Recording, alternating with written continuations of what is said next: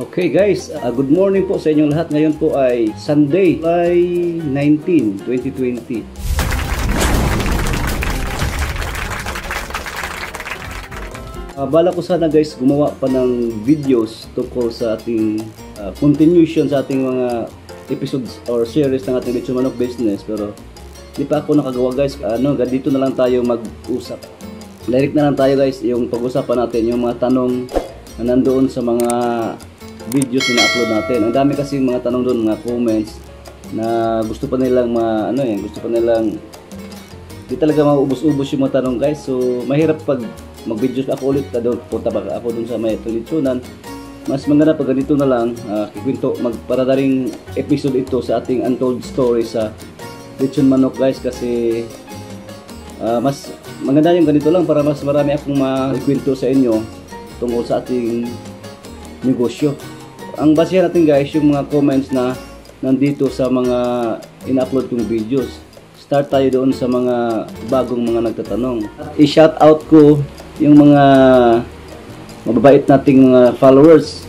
Sina si GR, si Kristan, si Susan Cabuay, si Guillier Lozano, si Achilles Dorias, si Gumanding Merna, si MV Dison, si Pau D. Mulay, si Pong Shari, si Husino Man, si Dong Peñaranda, si TG Tinimbang, mabait nating kaibigan din yan, si Snoop TV, at mayroon pa mamaya shoutout natin yung sino pa yung mga iba nating mga mabait na kakaibigan. So start tayo guys doon sa mga tanong na nandoon sa comment section natin sa ating videos para matugunan ko yung mga tinatanong nyo. Pag tinitingnan mo yung video na ito, so ibig sabihin yan gusto mo yung Lechon Manok business. So yung mga natatanong hindi ko na lang ipangalanan pero based to doon sa mga nagtatanong doon sa mga ina-upload videos ko. Kita nyo yung mga tanong nila doon sa uploaded videos ko, mga comments nila. So dito sasagutin ko yung mga tanong ng ating mga kaibigan. Anong klase pong sauce yan, sir? Taga Marikina ba daw ako? Hindi po, hindi ako taga Marikina, taga Cebu ako guys. Nasa Cebu ako. Yung tanong niya, ano daw klaseng sauce? Ano yun? Yung Bisaya. So nandito na yung hinahanap nyo. Ito na yung special sauce na especially para sa inyo din. Style na yun sauce. Parang pinasarap, yung pinakurat, yung ganun. So, guys, yung tanong yun ni GR, sarap na sauce yun guys. Actually yung sauce na yun, depende yun sa inyo kung gusto niyo yung patamisan pa, paasiman pa. Yung lahat na ingredients nandun, i-adjust nyo lang yun. Bawat asin, pwede nyo babaan. Yung brown sugar, pwede nyo dagdagan. Yung suka, pwede nyo kuntian. Yung tubig, taasan o kuntian. Kayo nang magkukuha sa inyong gusto nyo mga timpla. Basta kompleto yung mga ingredients na yon, you will come up with a good taste sa sauce nyo. Mag-experimento kayo guys, maging scientist kayo. Yun lang ang sikreto sa mga sauce. Basta yung brown sugar lang yung magic doon para makuha mo yung pinakamasarap, at saka yung sili. Pwede yung maramihan, pwede yung kukuntian. So much for that yung sa lechon sauce natin. Pag masarap yung sauce mo, yung mga customer mo pabalik-balik dahil sa sauce mo. So yung sabi, ano ba masarap? Manok o sauce? Masarap yung manok natin, pero dahil sa lechon sauce mo, nagbabalik yung mga tao guys. Sunod tayong tanong. Boss, itapik mo naman ang sahod sa tao mo at anong ginagawa mo pag day-off nila? Napaka-importante po guys yung mga tao natin. Tinutulungan natin sila at hindi natin pwedeng yung sahod nila guys. Yung tao mo guys, kung saan kayo naka-base, minimum wage. At kung sila po ay nakatira sa iyo, stay in, mag-adjust ka na. Hindi na yung total minimum sahod na binibigay mo sila dahil libre sila sa kain, nandyan sa'yo nakatira, pliti pa, yung pamiliti pa nila, papunta doon at pabalik. Saka karga mo na yun, so i-compute mo na lang yun.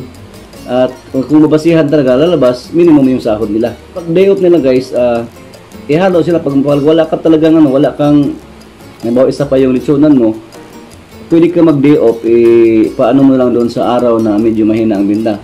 Yung tulad ng Lunes hanggang Huwebes.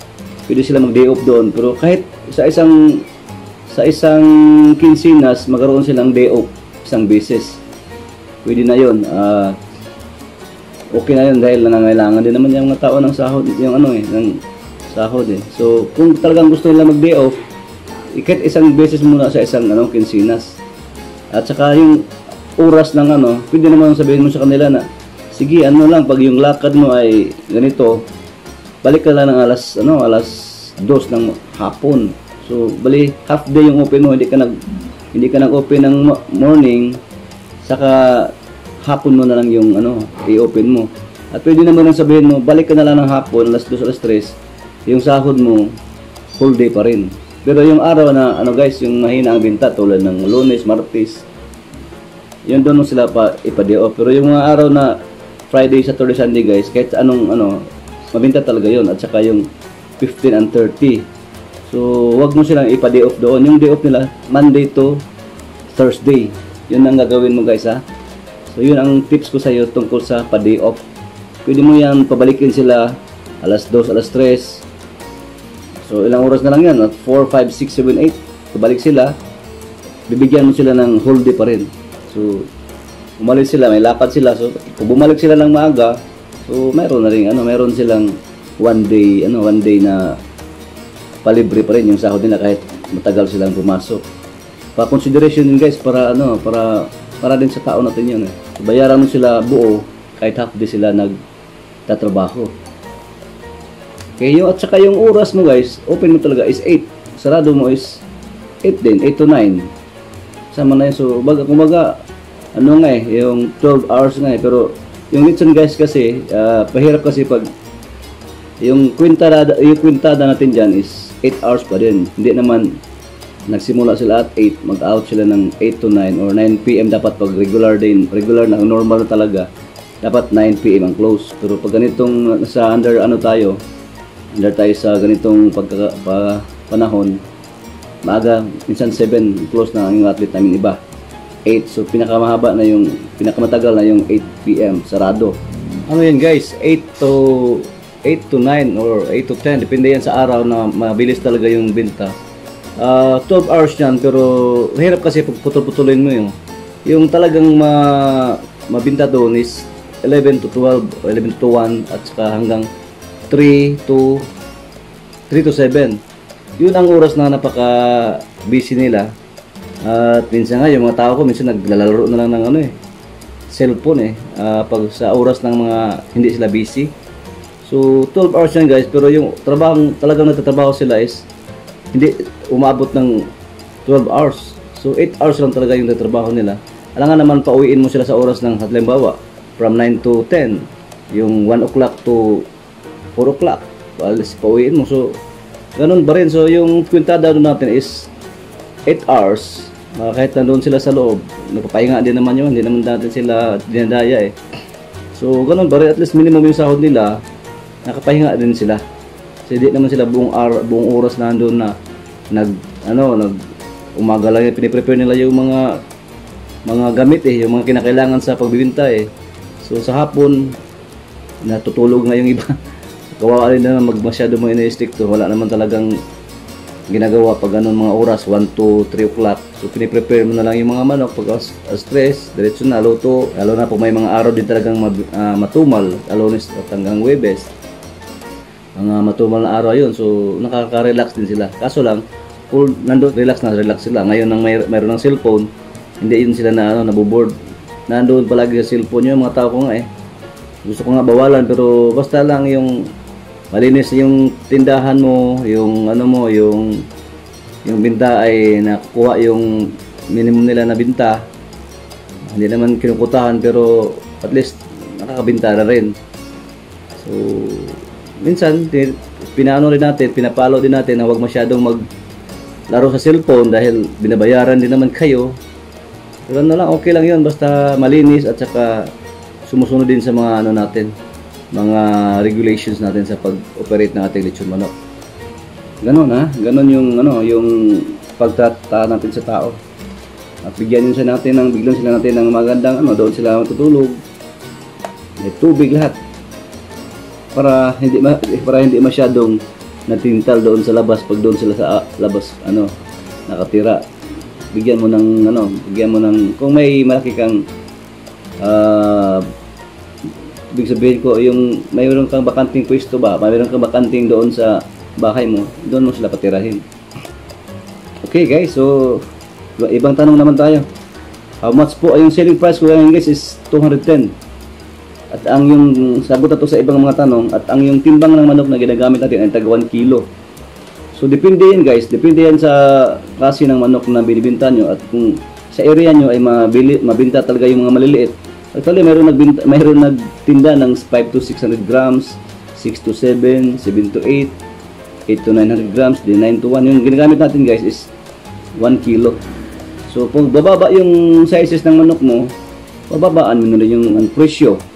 So, yung size ko ngayon is 1 kilo, that's 210 per piece. Pero yung iba niyan, yung tag 1 kilo, binibinta niya at 240, 250. Yun dapat ang price niyan pag sa city ka na. Pero dito sa akin, hindi naman ito city, di pa naman ito city yung area namin, pero marami na rin tao.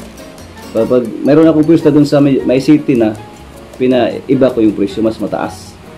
Meron ako dati doon sa Mandawi City, medyo mataas na yun dahil malaki na yung renta natin, at yung manok natin tinatravel pa mga ilang 19 kilometers bago marating doon. So gumagasto na tayo ng gasolina, so i-adjust mo rin yung presyo doon, hindi naman fix yung lahat So, at saka yung advantage kasi pag ganitong malalaki yung manok guys, hindi siya ganong nag-shrink. Pag maliit kasi, dati na akong nagtinda ng 7 to 8 hanggang pataas, at doon ako tumigil sa tag 1 kilo dahil hindi siya nag-shrink yung manok. Kaya nag-steady ako sa tag 1 kilo yung timbang. Huwag natin masyadong pahabain natin yung video natin, kasi yung iba din hindi natin natapos yung video. Sayang din yung mga tinuturo natin, hindi natatapos yung dahil ang haba daw. Meron nga nagtatanong bakit hindi raw direct to the point yung yung videos ko. Ginagawa kong video is for general, lahat ng mga gustong nagtatanong, lahat ng gustong marong malaman. Meron nag-comment guys na magulo daw yung video ko, wala na siya nakukuha, hindi daw direct to the point. Isang question lang yung nasa isip niya, gusto niya pagtingin sa video kung isang episode, gusto niyang ma-answeran yung tanong niyang nasa isip niya. Magulo daw. Kaya hindi naman ganun sir. Kung gusto mo talaga matuto niyan, ipapanoorin mo yung lahat ng 5 episodes. Hindi naman ganun kadali yun. Kung nagtatanong ka lang sa akin, bago ko nila palabas yung video, may sagot agad. Nag-comment na siya, magulo daw dahil hindi daw nakuha niya yung yung gusto niyang malaman. Kasalanan ko ba yun? Nanonood siya tapos hindi naman yun yung napanood niya, sakala yan. Kung gusto niyang dagdagan, maghanap siya ng iba po, kasi may 5 episodes yun, kaya hahanapin niya doon kung talaga, kasi hindi naman tayo personal nakausap tayong, kaya gusto mga subscribers na nagsasabi na inspired daw sila, nakataba ng puso na inspired sila dahil yung isang videos ko doon, kinikwento ko doon yung paano ko nag-resign. So yung tinatitulan ko ng I Kick My Boss. Oo guys, totoo yung nangyayari sa buhay ko. Tsaka yung iba din na inspired dahil matagal na raw sila, umabot na sila more than 10 years, walang nangyayari sa buhay. Talaga totoo naman guys, totoo yan. Kahit i-compute mo yung sahod mo, simula nagtatrabaho ka hanggang 60 years old, at yun lang ang sahod mo, pa-increasean mo yan ng ilang percent lang, i-compute mo yan, total computation. Tapos i-less mo yung lahat ng expenses mo daily, lahat. Kung mayroon ka pa bang extra, compute mo yung rental mo. Kung wala ka pang bahay, magpatayo ka ng bahay. Kung wala ka pang, mayroon ka pang anak pa aralin, i-compute mo lahat ng kikitain mo sa pagtatrabaho mo. Kung kaya mo bang gagastusan yung parating mong mga liabilities or responsibilities guys, i-compute mo. Halimbawa, magkasahod ka lang ng ganito hanggang 60 years old ka, magtatrabaho ka for 6 days a week, i-compute mo yan, isang linggo. magkano yung gastusin mo, ha? Yung sahod mo, less mo sa gastusin mo, tapos yung darating mo pang gastusin. Kung isipin mo guys, hindi ka talaga hindi uunad buhay mo. Hindi ka makapag-aaral sa mga bata mo, hindi ka makapagpatayo ng bahay, hindi ka makabili ng sasakyan.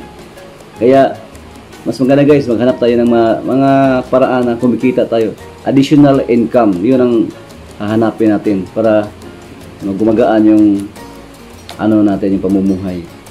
Hindi ko naman sinasabing masama yung magtatrabaho. Lahat naman tayo dumadaan sa ganyan, nagtatrabaho yung hindi naman mabubuhay yung kumpanya nang walang mga trabahante. May talagang mga kumpanya na nagbibigay ng magandang pasahod, pero ganun pa rin, kung isipin mo, kulang na kulang guys. Yung mga umasinsuran talaga ay yung mga kapitalista or yung mga negosyante. So, wag mawala ng pag-asa guys. Basta marunong lang kayo. Hindi ko naman ibig sabihin, Lechon Manok lang yung yung negosyo nila. Kahit anong negosyo, kahit anong kumikitang negosyo na kahit anong mga negosyo na pinagkapipirahan, pasukin nyo guys. Basta kayang nyo gawin.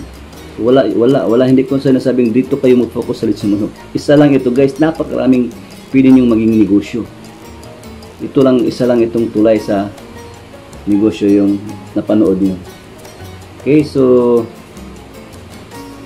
balik tayo dun sa mayroon nagtanong oras ng pagluto sa baba at sa pataas. So, dalawang level yung Lechon Manok natin guys, sa baba at sa taas. So yung sa taas actually, parang yun, parang galing sa mainit is iakyat mo nun. Pero kahit pag matagal yun doon sa second level guys, medyo yun, maluluto din yung manok. Pero hindi yun ang talagang lutuan. Doon lang yun pa ilagay sa taas, pa 4 days pre na yun. At saka pag naluto na, ang standard luto niya guys is 30 to 45 minutes. Yun ang standard na cooking time. At yung palatandaan nyo guys, nakita nyo doon sa may pinuputol na liig ng Lechon Manok natin. Pag nakita nyo yan, after 30 minutes, pag nakita nyo na wala na yung dugo na lumalabas, kasi pag doon sa may putol guys, pag umabot ng first 10 to 30 minutes, yung dugo niyan lumalabas. So hanggang natutuyo yan, ibig sabihin yan, naluluto na, kasi backbone yun mula liig hanggang doon sa backbone yun ng manok. Ibig sabihin kung wala nang lumalabas na dugo, nawawala na rin yung naluluto na yung laman niya. So 30 to 45 minutes. Huwag yung masyadong lagyan ng maraming uling guys. I-control nyo lang, yung manipis lang yung uling, tapos pag medyo umitim, akyat nyo sa taas. Yun yung purpose nyan.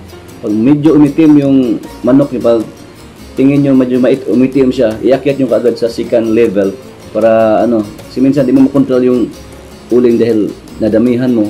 Hindi mo naman pwedeng itapon yung, alisin mo yung uling, nandun na yun, nasusunog na yung uling. So kunti iakyat mo yung manok mo, tsaka medyo pag umalma na yung init ng uling, tsaka baba mo ulit. So 30 to 45 minutes guys, luto na yung Lechon Manok mo.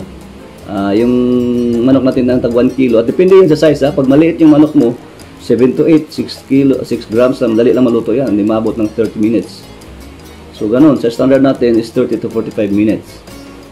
Okay, so yung sa paglipat-lipat ng yung sa second level, para lang yun is for display, at saka pag mainit ilapag doon. Pero yung cooking talaga is dito lang sa first level ng ating lechon grill. Magkano ba ang kapital? Mayroong guys, mayroong isang napasok na related din kasi.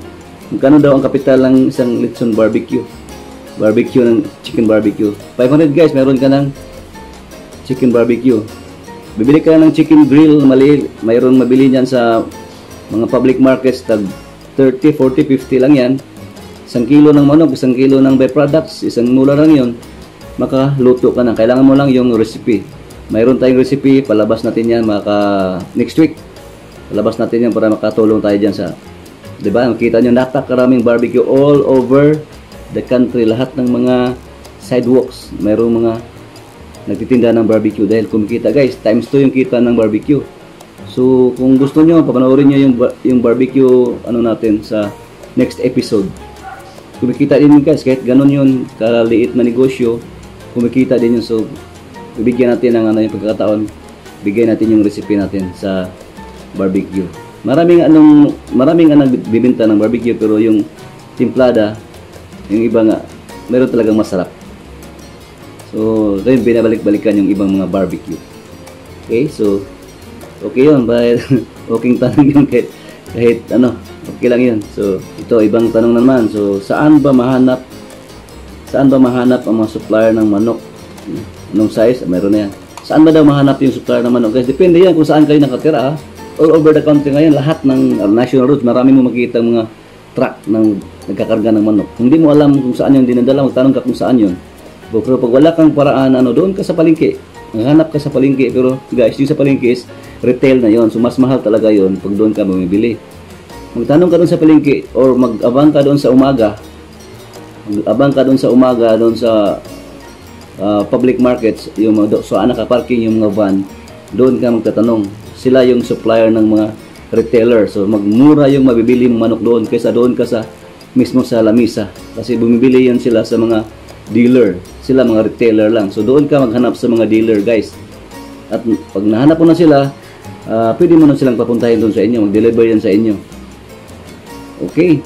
So maghanap, mag-maintain. Pag dumami yung mga binta mo, mag-maintain ka na at least 2-3 supplier ng manok. Para yung presyo mo malaman mo kaagad. Kasi pag isang supplier, di mo malaman na medyo bumaba na pala. Minsan sila tumaas sila, ibang hindi. So mag-maintain ka at least 2-3. Okay? So much for that. Yun na, yung nagsabi sa akin na Derek yung yung kwento ko. Tapos na rin kanina. So ito. Sana mabigyan. Guys, may nagtanong na sana daw mabigyan ng timpla. Mayroon na guys, complete na yung timpla ko. Sabi ko, fresh yun binibigay ko doon kasi ano lang naman yun, for vlog purposes, yun talaga ang ating timpla. So, sa mga beginners, okay na yun.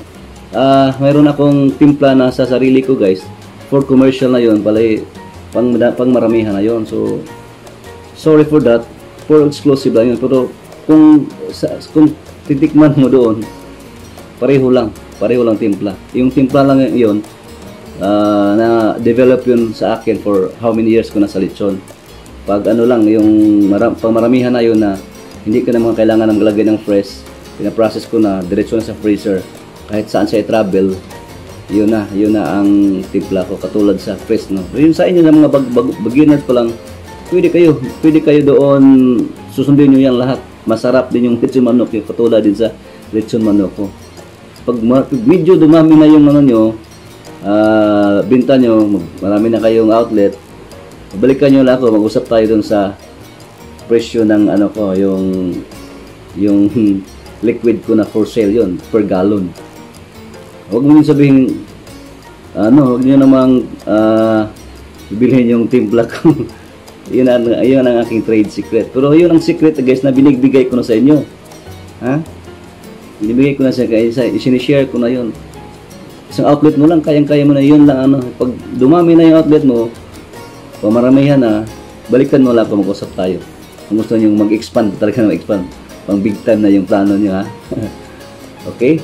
Malakas ba na yung kuryente ng Guys, yung lechon grill, depende yan sa nabilin yung grilling machine. Sana kung malapit pa lang tayo lahat, yung lechon grill ko ngayon is halos kunting-kunti lang ang konsumo ng kuryente dahil 12 volts lang guys. Yung wiper ng multicab. Tapos sinasaksak ko lang sa nagawa may transformer mula sa direct gilagyan sa transformer bago pumasok sa 12 volts na machine. Yun ang nagpaikot sa aking lechonan guys. Mas malaki pa nga siguro diyan yung electric fan maliit yung napakaliit ng 12 volts So napakamura ng mas mahal pa yung freezer mo. Mas mahal pa yung konsumo ng freezer mo. Depende yan guys kasi mayroon talaga kahit saan ngayon sa ibang parte ng ating bansa mayroon tulad ng Manila marami naman daw mga geared motor yung ginagamit guys. Kasi pag mabili ka na ordinary motor mabilis yan tumatakbo. So pwede i-combinar mo pa yan. Yung sa atin medyo wiper, medyo mabilis kunti pero kino-convert ko na lang siya guys. Nire-reduce ko yung RPM niya. Kaya bumagal yung takbo. Meron naman, pinakita ko naman yan sa isang episode ng ating video. Panoorin nyo lang guys kung paano yung ginagawa. Okay. So sorry guys, sa video di talaga natin mauubos-ubos yung ano natin, yung pag-uusapan. Isang ano pa lang ito, sa isang videos ko pa lang ito na nakukuha itong mga tanong. So masarap magkwento kasi lang kukulangin talaga tayo sa oras. So babaka na naman, bago na namang episodes tayo. Gusto ko nga tapusin na itong yung Untold Stories pero hindi makukulangin talaga. Kasi pag magawa ako guys ng maraming mahabang videos, nahirapan ako sa pag-upload. So wala akong mai-share sa inyo ng mga tips pag medyo malahaba yung videos dahil matagal mag-upload sa ano. Baka minsan nga hindi ma-upload eh. So dito lang muna tayo, at saka yung specific nyo na ano, yung mga tanong doon sa comment section na lang sa ating mga episodes natin. Tumitingin naman ako lagi doon sa mga comments nyo guys eh. Binabasa ko naman eh. At sinasagot ko yung mga medyo madali lang. So doon lang muna kayo. At saka ito pala, yung lechon grill natin guys. Lechon grill machine. Yung kahalaga 30,000. Yung ang inside na ano, yung sa loob lang ng bahay nagluluto. Baga mayroon kasing pang sa labas eh, palaba yung enclosed na yung maliliit na lechon na mayroon na siyang chimney, mayroon na siyang glass sa gilid. Medyo mahal yun guys, mga 45,000. Pero nasa labas mo yung ilagay, nag-ooperate ka na, kunting ano na lang, lagyan mo ng roof para di ka maulanan, pwede start na rin agad. Yun ang tag 45,000 guys. Pero yung sa enclosed mo, sa isang lechon tulad ng mga lechonan ko, yun 30,000 lang yun, operate na kagad. Machine lang siya, lagay mo lang yung manok doon, wala nang glass, wala nang chimney kasi yung separate yung chimney guys, kayo nang gagawa ng isang chimney doon sa store mismo. Yung medyo pang sa labas, outdoor na lechonan, in-close na yun, maliit na chimney, mayroon na siyang yung ano niya, mayroon ng naka-close na sa box. Makita niyo yun. So ipalagay ko dito. Naka-close na sa box, yun ang tag 45,000. At since nasa Cebu tayo, lalo na ngayon, mahirapan tayo mag-ship out sa mga cargos. Kung may orders kayo, sige lang, comment kayo kung paano natin yun magawa ng paraan. Siguro pag may shipment tayo pag sa Luzon, Cebu, Manila, kung magkaroon tayo ng balik sa cargos ulit, so kayo na mag-handle doon sa ano guys, sa mga shipment fees. Okay, so sige lang, gagawa rin ako ng videos kung yung nag-construct talaga paano ginagawa, at saka yung actual sizes talaga ano natin, palabas din ako ng ganyan. Pero baka matagal pa guys, so abangan nyo lang yung mga ano ko. So mag-comment lang kayo ha doon sa ating mga episodes. At kahit meron akong Facebook doon, pwede rin ako i-message doon para mabasa natin agad yung mga tanong. Alam ko marami din nangangailangan ng maraming nagtatanong tungkol sa negosyong ito, at handa akong tumulong. Andun na lahat sa episodes ko natin, at pwede na kayo makapagsimula. Okay, so huwag niyong kalimutan guys, kalimbangin yung bell natin, i-subscribe nyo, like nyo, i-share nyo guys, kasi wag lang kayo lang gusto matuto, i-share nyo yung nalaman nyo, at huwag nyo kalimutan i-press yung bell. Yung bell guys, doon sa all talaga guys, para every time na mayroon akong videos, agad-agad kayo ma-notify, mabasa nyo kaagad, hindi nyo ma-skipan yung mga information kung binibigay sa inyo, malaman nyo kaagad doon sa all bell. Okay, so ito na yung walang edit tong palabas kong videos na ito guys, para malaman yung sino po ako. Ganun talaga, Bisaya tayo, hindi tayo ganong sa Tagalog ng salita. Kaya pag English din kasi medyo hindi rin tayo magaling dyan. Marunong tayong may English pero hindi tayo, mas prefer tayo dito na lang sa Tagalog kasi. Okay, so maraming salamat guys ha. Huwag niyong kalimutan pag-subscribe at yung bell na all, press yung all doon sa bell. Maraming salamat po sa inyo at mabuhay!